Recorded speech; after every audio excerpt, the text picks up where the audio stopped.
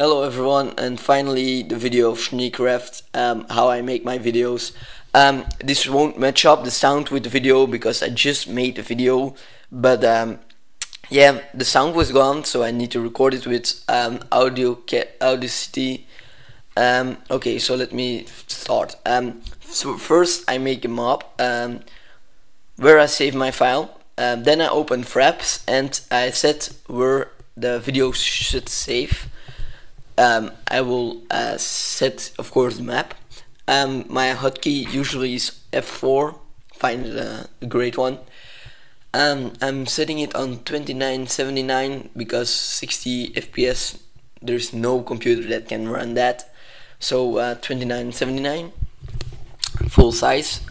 Record Windows 7 sound and my my headset. Yeah, I'm not going to open WoW now and record because yeah, then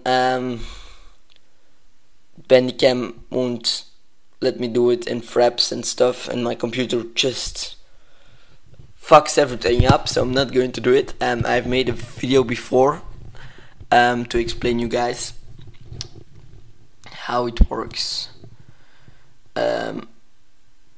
We just will open.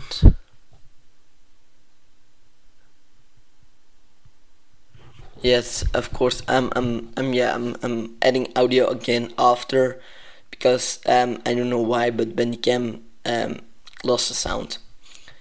So yes, I'm opening the map right now. Video 5 seconds. It's 193 megabytes. Big. It's full screen, 118 120, I guess. Yes. It's a big file for a small file. So here is it. Just if you see the yellow cipher at the bottom, that's when you're not recording. When you start recording, it turns red. So what I want to do is put my usual intro I made before the video. So I'm opening Windows Live Movie Maker 2011, the standard version of Windows 7 46-bit. Also Fraps and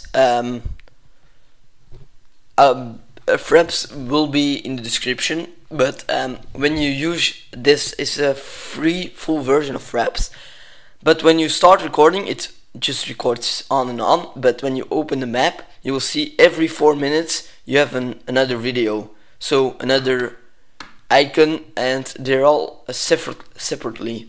So what you do is you open Windows 7 and you save them behind each other. Also, you don't want the black borders around the small icon, so set it on 6980 in the project. What you then do is just drag from your map the files and save them after each other. That's just save on computer, not high definition, because when you do high definition it will be up at 1080 and you fuck it up. So save computer and not project save. So you want to file save and then computer, the second one, not high definition, because yeah, then the file will only become bigger and it won't work after this. So what I use is just computer. You go to the map and you save it, of course. Save.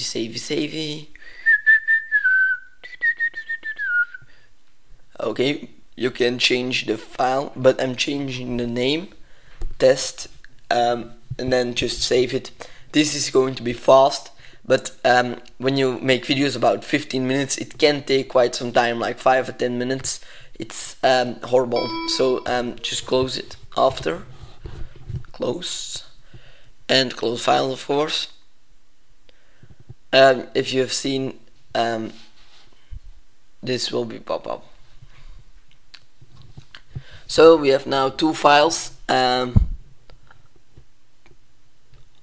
One of 5 seconds without intro, 193 megabyte, and one with the intro. It's 12 seconds and 3.99 megabyte, but it's a smaller one. It's 845.